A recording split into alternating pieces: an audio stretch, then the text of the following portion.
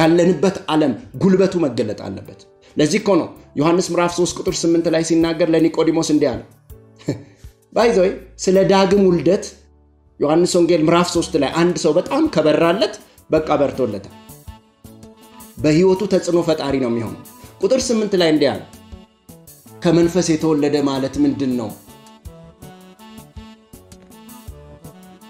እንዴት ነው ከመንፈስ የተወለደ ብሎ ኒቆዲሞስ ጠየቀው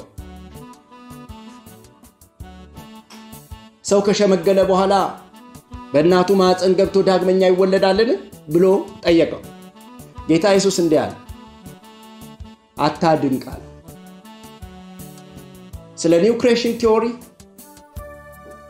ስለ ሂውመን ስፒሪት ስለ ሆሊ ስፒሪት እንዴት መንፈስ ቅዱስ በሰው መንፈስ ውስጥ እንዳለ የሚደነቁ ሰዎች ኮንቨርት ማድረጋቸውን ይጠራጠራሉ ዳግመኛ መዳናቸውን ይጠራጠራሉ ምን እንድንሆን እንደተፈለገ አይገባኝም በመድር ላይ ግን ተጽዕኖ ፈጣሪዎች ምን ነው መንፈስ ቅዱስ በህይወታችን የሚሰራበትን አሰራር ከለየን በኋላ ስንፈቅድለት ነው ለተሰጠንለት የትምህርት አይነት ከልብ ስንታዘዝ ነው ተጽዕኖ ፈጣሪዎች ምን ነው ኒቆዲሞስን ቁጥር 8 ላይ እንዲያ ነፋስ ከየት እንደመጣ ወዴት እንደሚሄድ አታውቅም ማለት ተግባሩን ግን ታያላል ከፈለገ ቤት ይነቅላል ዛፍ ይነቅላል የተለያየ ስራ ያደርጋል የሳል ከመንፈስ የተወለደ ማለት እንዲሆነዋል ተጽዕኖ ፈጣሪ ነው ያለው ነው ጌታ ተጽዕኖ ፈጣሪነታችን መገለጥ አለበት የሆሊ ስፒሪት ሪቫይቫል በመድር ላይ ሲገለጥ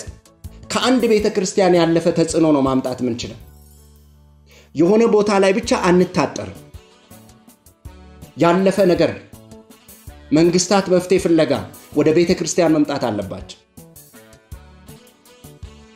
አህዛብ መፍትሄ ፍለጋ ወደ ቤተክርስቲያን መምጣት አለባቸው ይህ የሪቫይቫል ጊዜ ነው በዚህ ጊዜ አይቀለድም ጥቂት ጊዜ ነው የቀረን የመንፈስ ቅዱስ ኃይል ይገለጣል ኢየሱስ ክርስቶስ ብቻ ይሰበካል ወንጌል በኃይልና በስልጣን ይገለጣል ስለዚህ ኤፌሶን ላይ ስናይ ሰማይ መግባታችንን አወራና በህይወት ደግሞ በኑሮ ልዩነት መፍጠር እንዳለብን ያሳየናል ለምን አህዛብ አለ በሐሳባቸው በልባቸው ውስጥ ባለው ሐሳብ ጨለምተኝነት ዳርክ ኤንድ ሄርት ልባቸው የጨለመ ነው እንደነሱ አንመላለሳል ምዕራፍ 5 ቁጥር 11 ላይ ፍሬ ከሌለው ከጨለማ ስራ ጋር አትተባበሩአ ይልቁንም ግለጡታል እንዴት ነው ምን ገልጠው የእግዚአብሔርን ጥልቅ ነገርስ እንኳን ሳይቀር ሁሉን በሚመረምረው በመንፈስ ቅዱስ ሰውን እንዲሁ አይተነው ከላይ ላናቅ እንችላለን መንፈስ ቅዱስ ግን ሲገልጥልን ማን እንደሆነ ያበራልናል ስለዚህ ነገሮችን የምናይበት ብርሃናችን ነው መንፈስ ቅዱስ ያለሱ ምንም ነገር አንችልም ግን ምዕራፍ 6 ላይ በወንጌል በመጫማት ይላል የጽድቅ ጥሩር ይላል የእውነት ዝናር ይላል የመንፈስ ሰይፍ ይላል የመዳን ራስ ቁር ይላል ሄልሜት ይሄንን ያዙና ቆሙ ይላል የመንፈስን ሰይፍ የእግዚአብሔርን ቃል የእምነትን ጋሻ ያዙ ይላል ቆይ በሰማይ ያለ ሰው ያረፈ ሰው ለምንድን ነው የሚዋጋው ሰይጣን ዓላማው ካረፍንበት እረፍት ሊያወጣን ስለሆነ ነው የምንዋጋው ምክንያቱም የእግዚአብሔር መንግስት በመንፈስ ቅዱስ የሆነ ሐሴትና ደስታ ነው ይላል በመንፈስ ቅዱስ የሆነ ሐሴትና ደስታ ከሆነ የእግዚአብሔር መንግስት ከሐሴትና ከደስታ የሚያወጣን ነገር ሁሉ የጨለማው መንግስት ነው ስለዚህ ሐሳብ አለው ትምህርት አለው ባይ ዘ ዌይ ሪሊጅን ጋር ሰይጣን አብሮ ይሰራል ከሃይማኖት ጋር ለምን ካላችሁ ጌታ ኢየሱስ በመጨረሻ ሰዓት አሳልፎ ሲሰጡት የተናገረው ነገር አለ ይህ የጨለማውና የናንተ ጊዜ ነው ይህ የጨለማው ስልጣንና የናንተ ጊዜ ነው አላቸው የናንተ ጊዜ ነው ያላቸው የሃይማኖት መሪዎችን ፓወር ኦፍ ዳርክነስ ደግሞ አቅም የለው የኃጢአትን ስሬት ወዳገኘንበት ወደ ፍቅሩ ልጅ መንግስት አፈለሰን ይላል we already transferred yet ወደ ፍቅሩ ልጅ መንግስት ስለዚህ በመንፈስ ቅዱስ በመናደርገው ህብረት ለዚህ ነው ሁለተኛ ቆሮንቶስ 13:14 ላይ የመንፈስ ቅዱስ ህብረት ይልና ፊልጵስዩስ ምዕራፍ 2 ቁጥር 1 ላይ የመንፈስን ህብረት አደራ ፈጽሙልኝ ይላል ጳውሎስ ለምን ሲባል ያ ቃል የመንፈስ ህብረት ምን አይነት ሰው እንደሚያደርግ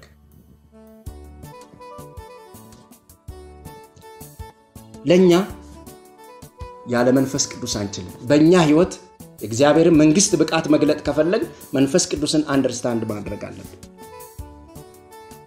ስለ ኃጢአት ይልና ከዛ ስለ ጽድቅ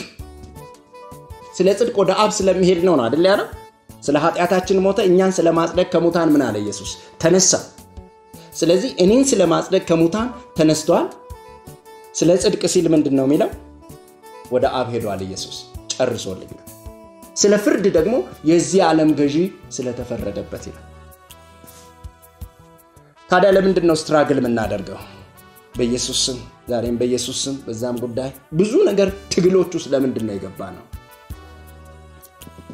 በዚህ ምድር ስንኖር አይዋጋንም አይደለም ሰይጣን ይመጣል ጫና ልክ መንፈሳችን ላይ ይሰማናል በዛ ሰዓት ቃል መላክ አለብን በዛ ሰዓት ማፍረስ መቻል አለብን ዝም ካልነው ካንሰር ሊሆን ይችላል የተጠናከረ ይሄዳል እኛ ውስጥ እኛ አይገባን እንደ ሌሎቹ ተጠቅተን ተወክተን ዝም አንል እኔና እናንተ መንፈስ ቅዱስ ትምህርቱን ለየን አንደኛ ሁለተኛ ከመንፈስ ቅዱስ ነው የተወለድነው እግዚአብሔር ለዘላለም ይባረክ ከስጋ የተወለደ ስጋ ነው ከመንፈስ የተወለደ መንፈስ እግዚአብሔር መንፈስ በእናንተ ዘንድ ቢኖር በመንፈስ እንጂ በስጋ አይደላችሁ በኢየሱስ ክርስቶስ ሕይወት የመንፈስ ቅዱስ ጥቅም ያ ከሆነ በእኛ ሕይወትም የመንፈስ ቅዱስ ጥቅም አለ የመጀመሪያ ትምህርታችን ላይ አቋም እንድንይዝ ያደርገናል ስለ ኃጢአት ስለ ጽድቅና ስለ ፍርድ በኃጢአት ጉዳይ እኔ ስለ ራሴ የሚይዘው አቋም አለ በጽድቅ ጉዳይ የሚይዘው አቋም አለ የሰይጣንን መንግስትና አደራረጉን በተመለከተ የሚይዘው አቋም አለ ይሄንን ትምህርት እንድለይ ያደርገኛል ሌላው ከሱ ከራሱ መወለዴ ነው ከስጋ የተወለደ ስጋ ነው ከመንፈስ የተወለደ መንፈስ ነው ስለዚህ አሁን መንፈሴ ዳግም ልደት ከሰጠው በኋላ መንፈስ ቅዱስ መንፈሴ ውስጥ አለ ማለት ለኔ ይሄ ትልቅ ክብር ነው አይቀልብኝም መቼ ከመንፈስ ቅዱስ ተወልደናል ቲቶ ላይ በመንፈስ ቅዱስ በመታደስ አዳነን ይላል ነገር ግን መንፈስ ቅዱስን ተቀብለናል መንፈሱ በእኛ ውስጥ አለ በመድር ላይ ስንመላለስ በመንፈስ ነው መመላለስ ያለብን walk in spirit በመንፈስ ነው መመላለስ ያለብን ትግል ነው አይደል በዚህ ምድር ላይ ስንኖር እንዲህ ይላል ገላትያ 5:25 እና ገላትያ 5:16 ላይ እናንተ አንብቡ 5:25 ላይ በመንፈስ ብንኖር በመንፈስ ደግሞ እንመላለስ ሮሜ 8 ላይ ከሮሜ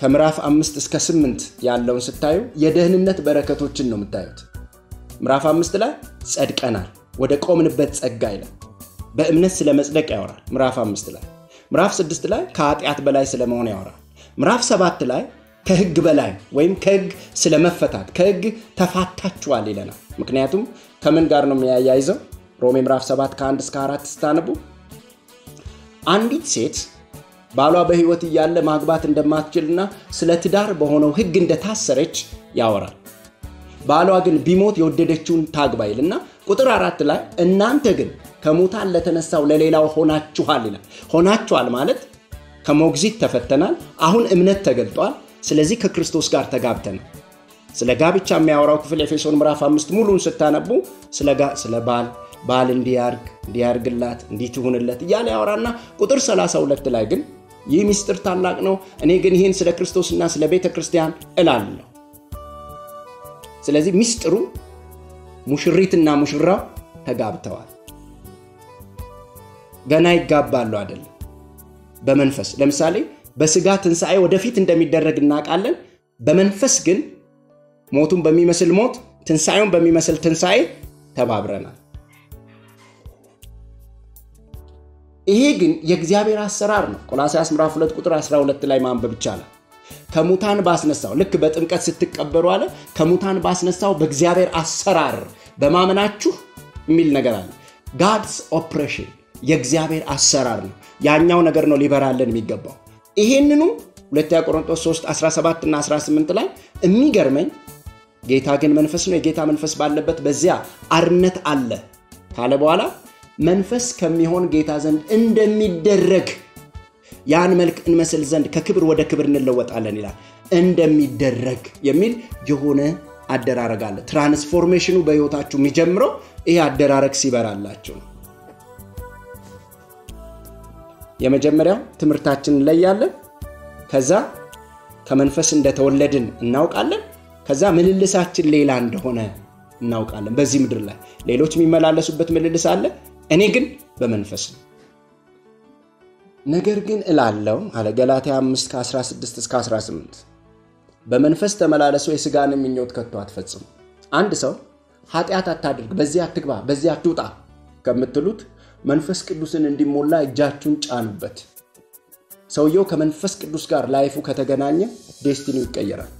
በሰማሪያ ሰዎች ላይ ጳውሎስ እጁን እንደጫነ በመንፈስ ቅዱስ እንደተሞሉ ልሳን እንደተናገሩ ትንቢት እንደተነበዩ ከዛ በኋላ ሌላ ህይወት ውስጥ ነው የሚገባው።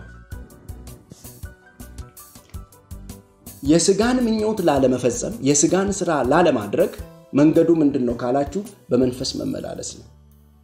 በመንፈስ ምንመላለሰው ደግሞ ለራሳችን ጥቅም ክብሩ ስለሚመራ የእግዚአብሔር መገኘት ጠላቶቻችንን ስለሚወጋል ከመገኘቱ ስንወጣ ነው የምንጠቀመው እንጂ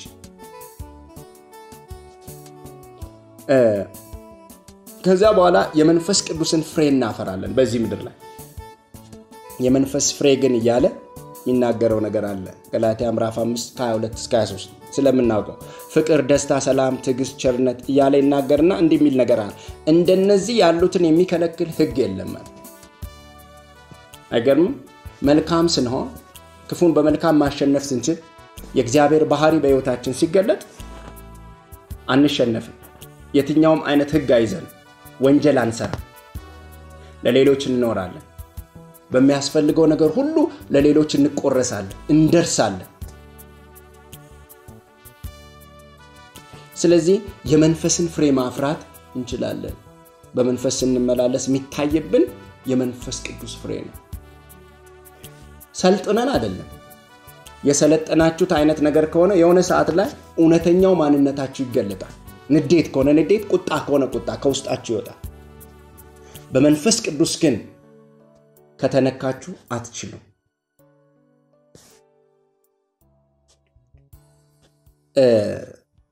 እንዲህ ይላል፣ እንደ ሥጋ ፈቃድ የሚኖሩ የሥጋን ነገር ያስባሉ፣ እንደ መንፈስ ፈቃድ የሚኖሩ ግን የመንፈስን ነገር ያስባሉ። ስለ ሥጋ ማሰብ ሞት ነውና ስለ መንፈስ ማሰብ ግን ሕይወትና ሰላም። ለራሱ ነው፣ ለሰውየው ነው፣ ራሱን ነው የሚጠቅመው። ስለ መንፈስ ሲያስብ ሕይወትና ሰላም፣ ስለ ሥጋ ማሰብ ሞት ነው ይላል። አንድ ሰው ሄዶ ሲቀበር አይደለም የሚሞተው። ሐሳቡ ምድራዊ ከሆነ ሐሳባቸው ምድራዊ ይላል። ሆዳቸው አምላካቸው ይላል፣ ክብራቸው በነውራቸው ይላል መጽሐፍ። ስለዚህ ሐሳቡ የእግዚአብሔር ሐሳብ ሳይሆን ሲቀር ሰውየው ሞቷል። ዴድ ክብር አይገለጥበት። የራሱን ስብከት ይሰብካል፣ የራሱን ጸሎት ይጸልያል። ባይዞይ ጸሎት የምስጋና ጸሎት፣ የምልጃ ጸሎት፣ ንስሐ የመግባት ጸሎት፣ ከዛ የራስን ጥያቄ ማቅረብ ጸሎት ብለን በፕሮሲጀር ምናስቀምጠው አይደለም፣ ሊሆንም አይችልም ጸሎት። ስለዚህ ስለ ጸሎት ማሰብ ያለብን ነገር ምንድነው? ብዙ ጊዜ እኛ ነን የምንጸልየው። ለምሳሌ የሆነ ነገር ከፍቶኛል፣ የሆነ ነገር አጥቻለሁ፣ የሆነ ነገር ተዘግቶብኛል፣ ጠላት ተነስቶብኛል፣ ሰዎች ሊሆኑ ይችላሉ። ስለዚህ እኔ ያን ስሜት ይዤ ነው ስሜቴን ሳላበርድ ምጸልየው። እግዚአብሔር መንፈስ ነው። እግዚአብሔር ስሜታዊ አይደለም። ረጋ ማለት መንፈሱን መስማት አለብኝ። መንፈሱ አይሆንም ካለ አይሆንም። ስለዚህ ርዕስ ይዘን ነው አይደል ምን ቀርበው። መጽሐፍ ግን እንዲህ አለ፣ ምን መጸለይ እንደሚገባን አናውቅ፣ መንፈስ በማይነገር መቃተት ስለ ቅዱሳን ሁሉ ይማልዳል ሲል እኔ ለካ በዋጋ ተገዝቼ ራሴ አይደለሁም የጌታ ነኝ። ስለዚህ በዋጋ ተገዝቼ የጌታ ስለሆንኩ ስንበረከክ ወይ በምስጋና ልጀምር እችላለሁ፣ በምን እንደምጨርስ አላውቅም፣ ወይ በእንባ ልጨርስ እችላለሁ። ምክንያቱም እሱ ነው በእኔ ውስጥ የሚቃትተው። አሁን ግን እኛንን የጸለይ ነው ብዙ ጸሎት ሳይሆን ሲቀር እንማረራለን። እንደ እግዚአብሔር ፈቃድ ነው አንዳች ብንለምን ይላል፣ ልመናችን ይሰማል። እንደተሰማልን ደግሞ ብናውቅ እንቀበላለን። ሁሉን ነገር እዛው ነው የሚጨርሰው። አባት ሆይ ብዬ ፈቃዱን ጸልዬ ስለሰማኸኝ አመሰግናለሁ። ልክ አልዓዛር ተቀብሮ ኢየሱስ እንደጸለየ እግዚአብሔር ይመስገን። ስለዚህ ጸሎት፣ አገልግሎት፣ ሁሉ ነገር በዚህ ምድር ላይ ያለን ሕይወት በመንፈስ ቅዱስ ነው የሚጠቃለለው። ዋናው የሕይወታችን መሰረት መንፈስ ቅዱስ ነው። ቅድም እንዳልኳችሁ ፍሬ ማፍራት እንችላለን። እንደ ፈቃዱ መኖር፣ እሱ እንድናስብ የፈቀደልን ነገር ማሰብ እንችላለን። እንዲህ ይላል ሮሜ ምዕራፍ 8 ከ12 እስከ 13 ማለት እንግዲህ ወንድሞች ሆይ ዕዳ አለብን፣ እንደ ሥጋ ፈቃድ ግን እንኖር ዘንድ ለሥጋ አይደለም። እንደ ሥጋ ፈቃድ ብትኖሩ ትሞቱ ዘንድ አላችሁና በመንፈስ ግን የሰውነትን ሥራ ብትገድሉ በሕይወት ትኖራላችሁ። አይገርም? አሁን በሕይወት እየኖርን አይደለም እንዴ? እግዚአብሔር ክሬዲት የሚሰጠውን ኑሮ ያኑረን። አያችሁ፣ በሕይወት እየኖርን ነው እንላለን። ያለ ሐሳቡ ነው ግን፣ ያለ ፈቃዱ ነው ግን። የሆነ መገደል ያለበት ነገር አለ። የድንጋይ ልብ ከኛ ውስጥ መውጣት አለበት። በተቀቡት ላይ በአመጽ እንድንነሳ የሚያደርግ ቤተክርስቲያንን ከቀድሞ ክብሯ ሕፃናት ሆነን እየሰማን ካደግንበት ከመንፈስ ቅዱስ እንቅስቃሴ ከክብሯ እንድትወርድ ያደረጋት የሰው አስተሳሰብ፣ የኮሚቴ አስተሳሰብ፣ ይሄ ምድራዊ የሆነ ዶግማ፣ ያ ነገር ነው ክብሩን የሚያርቀው። ሁሉ ሰው ረሃቡ መንፈስ ቅዱስ ከሆነ፣ ሁሉ ሰው ረሃቡ ቅባት ከሆነ፣ አያችሁ ከቅባቱ ውፍረት የተነሳ ቀንበር ይሰበራል ካለ ውፍረቱን የምሰራው ነው። ለምን? በመንፈሱ በውስጥ ሰውነታችሁ በኃይል እንድትጠነክሩ። በመንፈስ ተመላለሱ የሥጋን ምኞት ከቶ አትፈጽሙ ይላል። በመንፈስ ብንመላለስ ግን በመንፈስ እንኖር ይላል። ለኛ የታየልን ሕይወትና ኑሮ ይለያል። ስለ ጸሎት እያወራው ነበር። ስለዚህ ምን ጸልየው በአደራ የተሰጠንለትን መንግስት ወክለን ስለሆነ ስንንበረከክ የሚያስለቅሰን ከሆነ የሆነን ሰው መንፈስ ቅዱስ እየረዳ ነው ማለት ነው፣ የራሳችን አይደለም። ለዚህ ግን መወሰን አለብን። ምክንያቱም ስለ ራሳችን እንድንጸልይ የሚያደርጉ በዙሪያችን ያሉ ብዙ ነገሮች አሉ። ለዛ አልተጠራንም። እኔና እናንተ ያለብን ዕዳ እንደ መንፈስ ፈቃድ የመመላለስ ዕዳ ነው። መጽሐፍ ቅዱስ ምን ይላል? ቅድም ያነበብኩላችሁ ክፍል ላይ ሮሜ 8:12 ላይ እንደ ሥጋ ፈቃድ ብትኖሩ ትሞቱ ዘንድ አላችሁና በመንፈስ ግን የሰውነትን ሥራ ብትገድሉ በሕይወት ትኖራላችሁ። ቀደም ብሎ ምን ይላል? ወንድሞች ሆይ ዕዳ አለብን፣ እንደ ሥጋ ፈቃድ ግን እንኖር ዘንድ ለሥጋ አይደለም ይላል። ዕዳ አለብን ይልና እንደ ሥጋ ፈቃድ እንኖር ዘንድ ግን አይደለም ይላል። ለካ ዕዳ ያለበትን ሰው አስቡ። ያበደረው ሰው ሲመጣበት እንዴት ነው የሚሸማቀቀው? ሕይወታችንን ደግሞ በዚህ አንጻር አስቡ። እኛ እንደ ሥጋ ነው እየተመላለስን ያለነው። እንደ መንፈስ ፈቃድ የመመላለስ ዕዳ ነበር ግን ያለብን።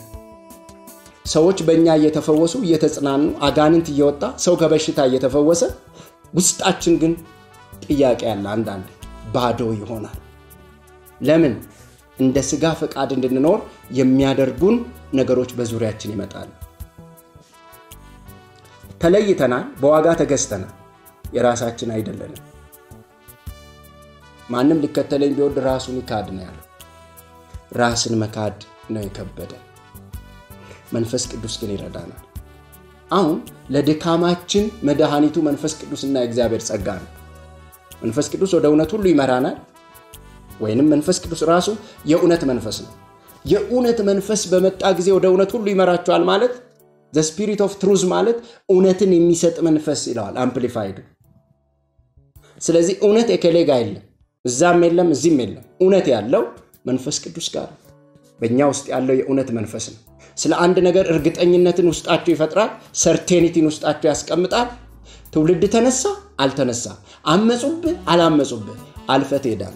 ግን በስሜት ሳይሆን በእውቀት ነው ጥሰ የምትሄደው። በጌታ በኢየሱስ ስም ይሄንን ትምህርት የምትሰሙ ሁሉ አትያዙ። ቅባት ያገኛቸዋል። እግዚአብሔር መልአክም ቢሆን ልኮ ከምን አንግል እንደማወራ ያብራራላችኋል። የደረሳችሁበት ሌቭል አለ። አሁን ከእውቀት ከፍለን እናውቃለን ይላል አይደል? ዘዳግም 29:9 ላይ ደግሞ ሚስጥሩ ለአምላካችን ይልና የተገለጠው ለኛና ለልጆቻችን ይላል። አሁን ግን መንፈስ ቅዱስ መጥቷል። አንደኛ ቆሮንቶስ ምዕራፍ 2 አንብቡ ከ10 እስከ 12 የእግዚአብሔርን ጥልቅ ነገር እንኳን ሳይቀር ሁሉን ይመረምራል። የመንፈስ ሐሳብ ምን እንደሆነ ያውቃል። አያችሁ፣ በእኔ ልብ ውስጥ ያለውን እኔ ነኝ የማውቀው በእግዚአብሔር ልብ ውስጥ ያለው መንፈስ ቅዱስ ነው የሚያውቀው መንፈስ ቅዱስ ደግሞ እኔ ውስጥ ነው ያለው ስለዚህ እግዚአብሔርን ዓላማ በህይወቴ ምን እንደሆነ ፈቃዱ ለማወቅ ሩቅ አይደለም ይሄ ነው ክርስትና የሚጣፍጠው በጣም የሚጥማችሁ ይሄኛው ዓለም ሲገባችሁ ነው ከዚህ ዓለም ጋር ስትነካኩ ነው የሆነ ፌዝ አይደለም ቀልድ አይደለም ወይ የሃይማኖት ቤት ንግግር አይደለም ማወራው መንፈስ ቅዱስን ነው መንፈስ ቅዱስ ደግሞ እናንተ ውስጥ አለ ለቤዛ ቀን አትሟቸዋል you are sealed marked identified ስለዚህ በጎች ስትገዙ ቀለም እንደምትቀቡበት የተቀባበት በግ አለ ያልተቀባበት ደግሞ በግ አለ ሁለቱም በጎች ናቸው እንደዚሁ ሰማይ እኛን ሲያይን ፕሮግራሙን በእኛ ነው የሚያሳልፈው የኔ ናችሁ ይላል ሲልድ ሆነናል ምልክት አለብን ክብር ለመግለጥ የክብሩን ደመና በመድር ላይ ለማሳየት እግዚአብሔር ይመስገን ሙሴ በሚያገለግልበት ዘመን የተገለጠው ያ የክብር ደመና cloud of glory አሁን ከሆነ ቦታ አይደለም የሚገለጠው በመንፈሳችን በውስጥ ሰውነታችን በኃይል ስንጠነክር በእኛ ይንቀሳቀሳል by the way theologically ነገሩን ስናይ ለመሳት ፈልጌ አይደለም ወይንም ደግሞ ክብሩን ለመጋፋት ለመካፈል ብዬም አይደለም ግን ክብር ሲንቀሳቀስ ስላየው ሰዎች ቃል እየተሰበከ ሲፈወሱ ስላየው የእግዚአብሔር ቃል በራሱ ይሰራል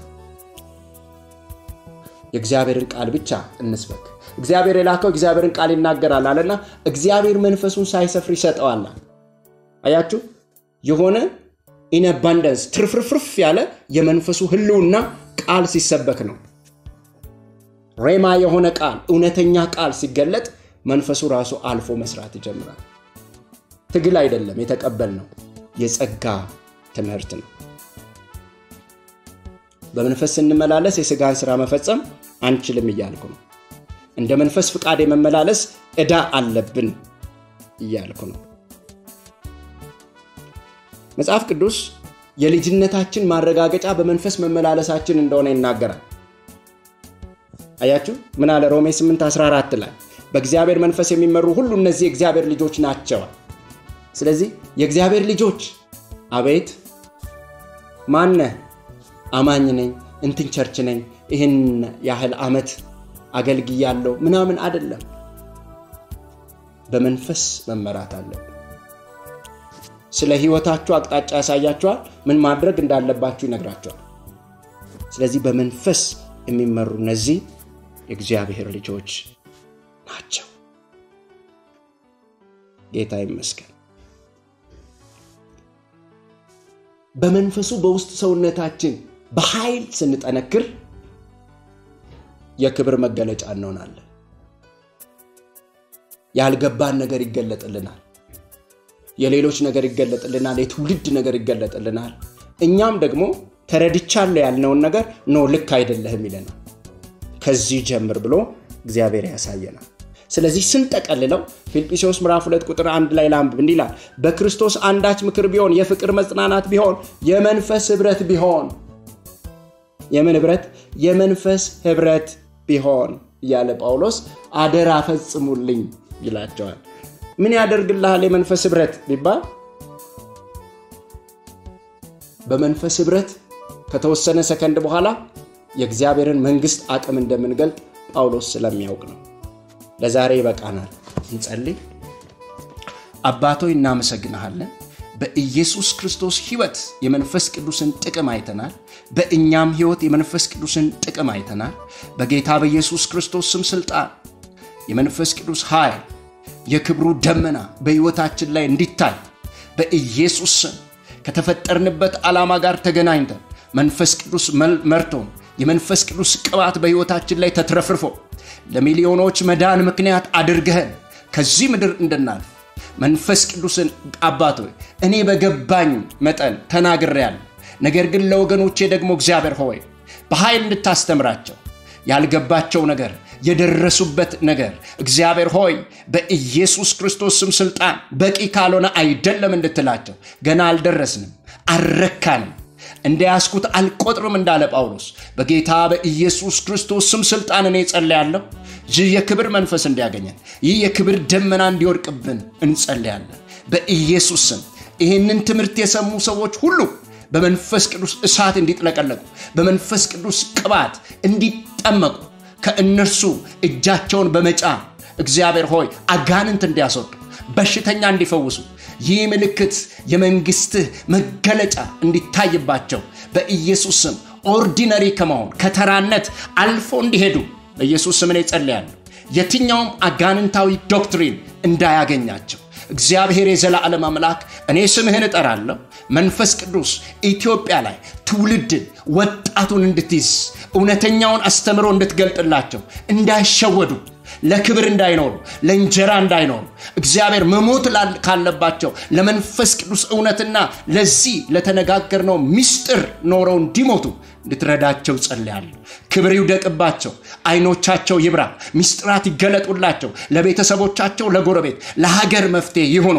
በኢየሩሳሌም በይሁዳና በሰማርያ እስከ ምድር ዳርቻ ምስክሮቼ ትሆናላችሁ እንዳለ ምስክሮች የሆኑት በቃል ብቻ ሳይሆን ሽባን በመተርተር ነው። በጌታ በኢየሱስ ክርስቶስ ስም ስልጣን ጌታ ኢየሱስ በኢትዮጵያ ላይ ሚሊዮን የሚሆኑ ምስክሮች፣ ማአት ምስክሮች እንዲኖሩ፣ ወጣቱ ላይ መንፈስ ቅዱስ እሳት እንዲመጣ ጸልያለሁ። ስለሰማኸኝ አመሰግናለሁ በጌታ በኢየሱስ ስም አሜን።